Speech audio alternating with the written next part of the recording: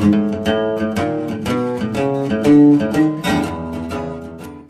everyone. Thank you for joining me today for Library Storytime.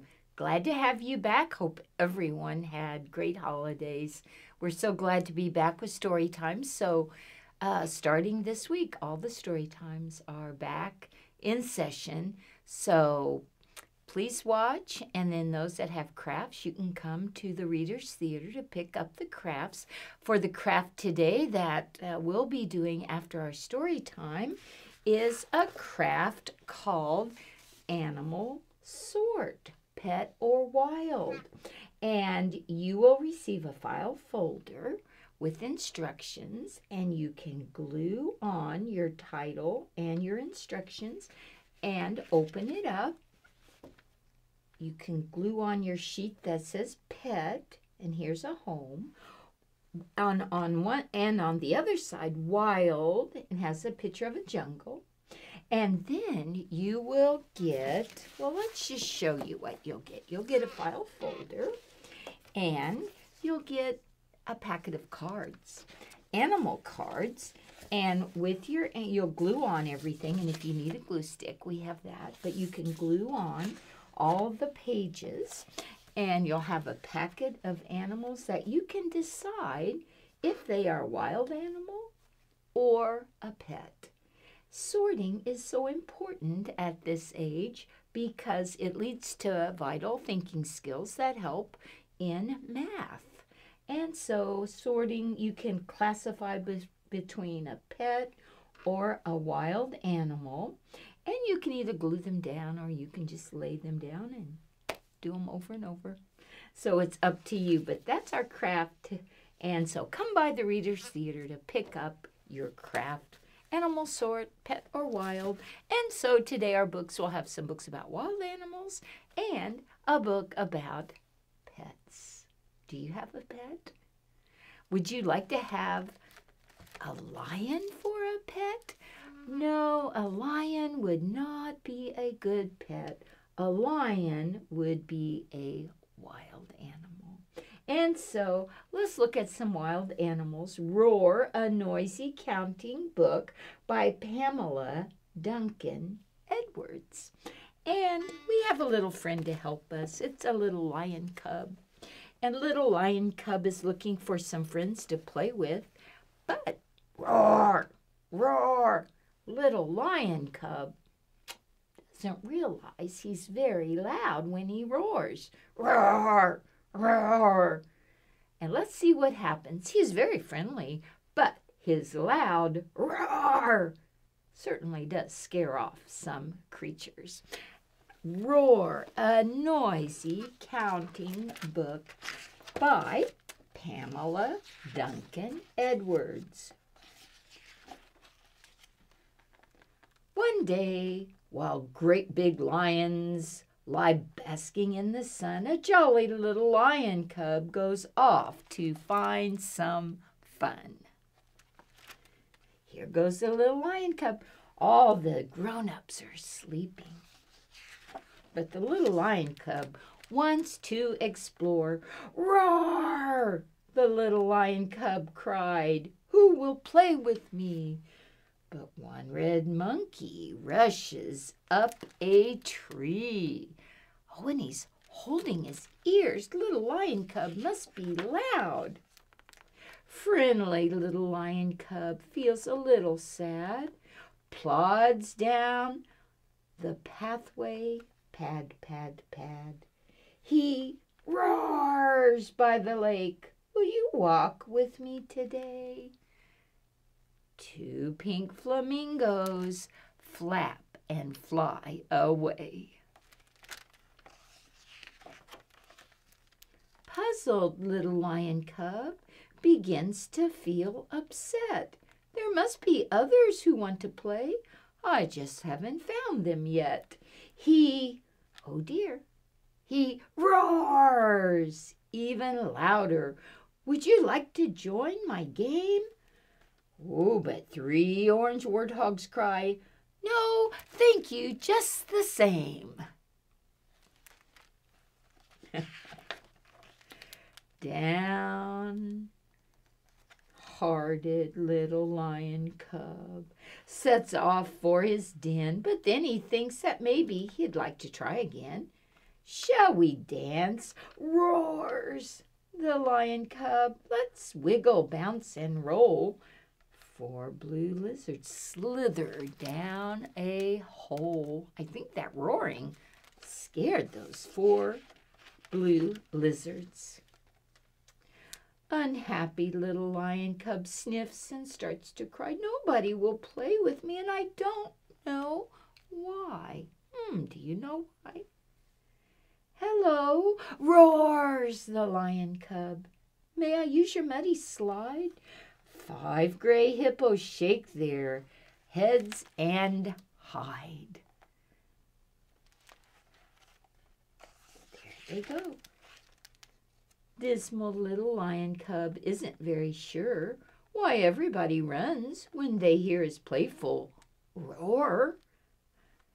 How about, roars the lion cub, swimming in the river? 6 green crocodiles make the tall reeds quiver. There they go. Gloomy little lion cub, whenever he draws near, roaring in his nicest voice, makes everyone disappear. Here he is. He's very friendly, but he has a loud roar. But that's what lions do, right? He roars across the grassland. I'm not having any fun. 7 black rhinos kick their heels and run.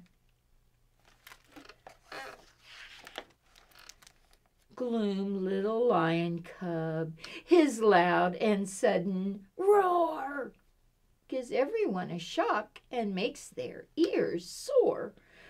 Let's picnic, roars the lion cub. Shall we find food to eat? 8 brown gazelles race off on pounding feet.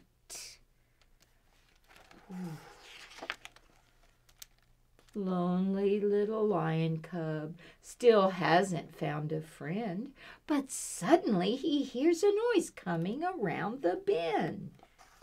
What could it be? He hears a noise. Wow! Roars the lion cub. Look at what I see. 9 yellow little lion cubs. They're roaring just like me. Look. They're doing what lion cubs do. They are roaring, roaring, roaring.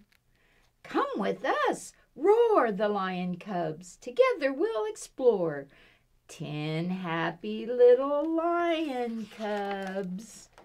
Roar and roar and roar. Let's see our little cub. He roars and roars and roars. That's the story of Roar, a noisy counting book. Little lion cub just roaring and roaring. Well, we saw a lot of wild animals in this book. Let's see another book with some wild animals.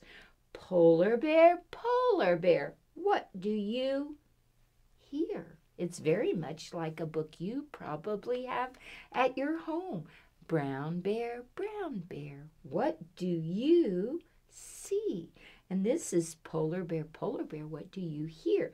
It's by Bill Martin Jr., who was a Kansan, and pictures by Eric Carle. But I'm going to use some stick puppets to help tell this story, just like this.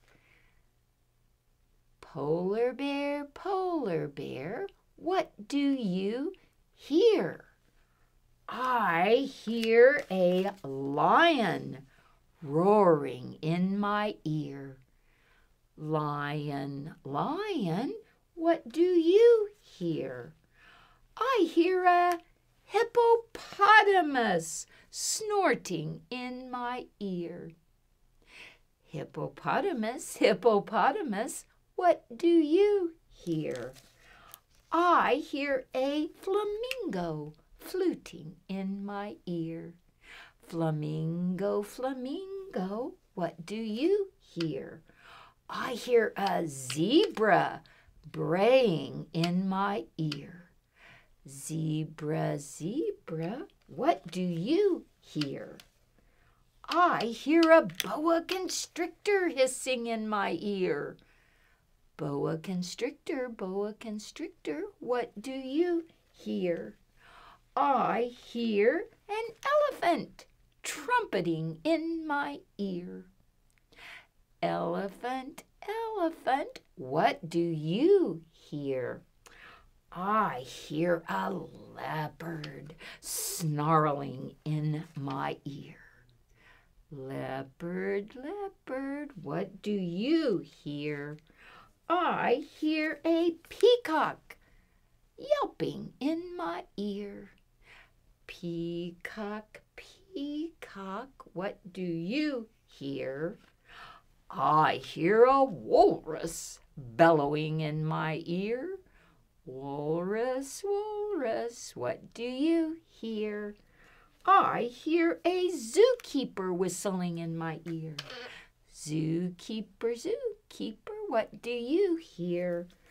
I hear lots of children and they are roaring like a lion. Can you roar like a lion? Roar!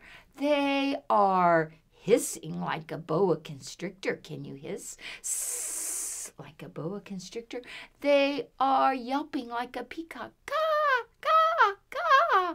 They are, what? Oh, they're snorting like a hippopotamus. Snort, snort. That's what I hear. And that's all the children making all those wonderful sounds just like you. Well, we've had 2 stories about wild animals. Let's switch. And what about pets? And let's look in our bag because we have a cute little puppy. Arf, arf, arf. How much is that doggy in the window? Arf, arf, the one with the waggly tail. How much is that doggy in the window?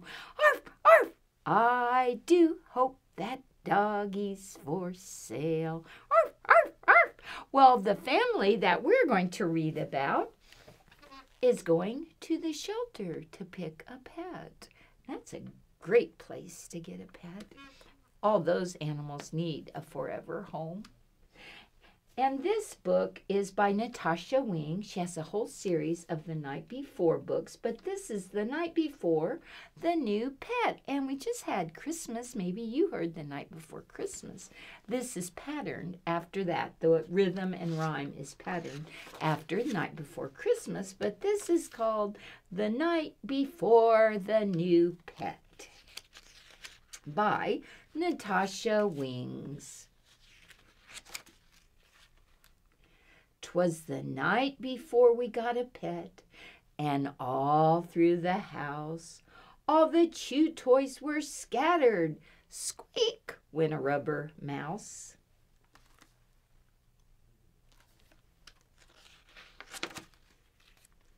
The fleece bed was set in my bedroom with care. Soon a sweet little puppy will be sleeping right there. We went to the pet store to buy a collar and leash.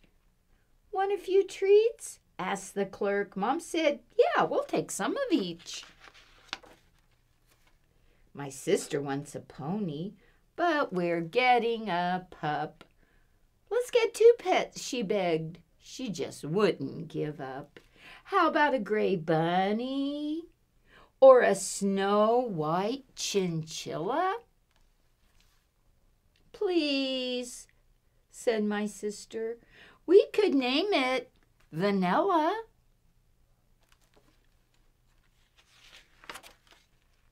It's settled, said Dad. 1 pet is enough. Then I get to name it. I'll call it Snuggle Fluff. That night we nestled all snug in our beds, while visions of wagging tails danced in our heads. Early the next morning, Dad set up the crate. I put in a blanket and cried, "Oh, I can't wait."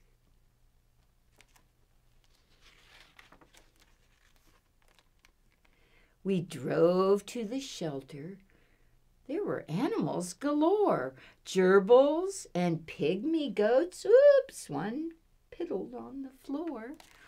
Oh, that happens, doesn't it? Animals sometimes have accidents. There were all kinds of dogs, from big ones to small. Of course, my sister insisted she wanted them all.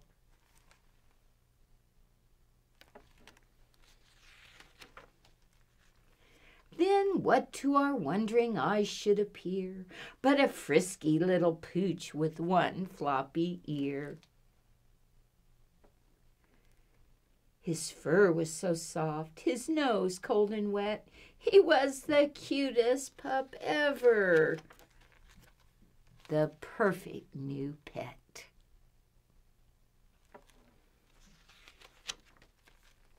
"He's a great dog," said the lady, "and he's part Yorkshire Terrier."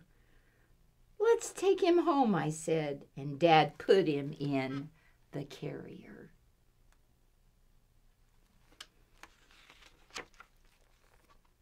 We were about to leave when we heard a meow. "Oh, please, she's so cute. Can't we bring her home too?" Dad picked up the kitten. She started to purr. "Hello, precious," he cooed to the tiny ball of fur.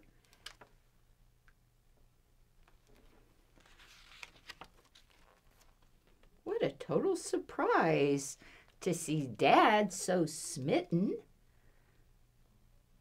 Guess what happened next? We brought home a dog and a kitten. They did get 2 pets, and that's Natasha Wings the night before the new pet. So cute. Well, thank you for joining me today. I'm so glad you did. And remember, stop by the Reader's Theater and you can create your very own file folder. You can sort between the packet of animals, whether they would be a pet, and you would put them with the pet side, or maybe they're wild. Ooh, a lion is wild. Elephant, you certainly can't have as a pet. That would be wild. But you decide and you can sort, and that'll be a great activity. Thank you for joining me today for Library Storytime. I'm excited to see you again next week. Bye-bye.